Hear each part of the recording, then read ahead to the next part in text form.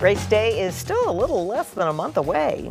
But preparations are already underway for this year's NASCAR Street Race, and that means street closures. WGN's Judy Wang has details. 27 days until race day. The first in a series of street closures is hours away. It's definitely a hassle, but it was also a spectacle, and who doesn't love a spectacle? It was a slight pain in the butt, but a forgivable pain in the butt given the circumstance. Ida B. Wells will close from Michigan to Columbus just after midnight. Parking restrictions will also take effect. We enjoyed it. Maybe if you're looking for some problem, I guess some people might have a problem with the noise and whatnot. I personally did. It's bringing the city money.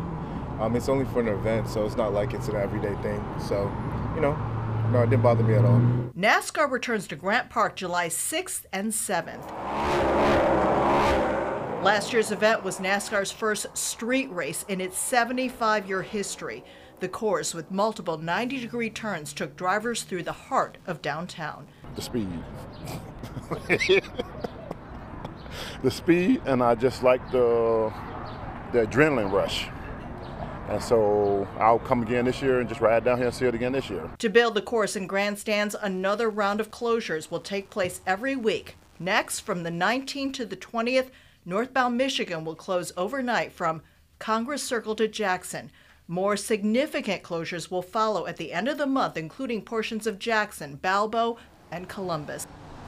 The Office of Emergency Management says popular attractions like Buckingham Fountain will remain accessible to the public. The good news is they really got it down to a science from what I've read, and I think that they're cutting down the time from what I read, and so it won't be maybe as bad time-wise, but still going to affect some people, for sure. Following talks between NASCAR and City Hall, the build and breakdown will take 19 days instead of 25. I watched last year. It was pretty nice.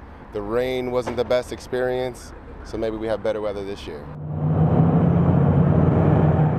In Grant Park, Judy Wang, WGN News.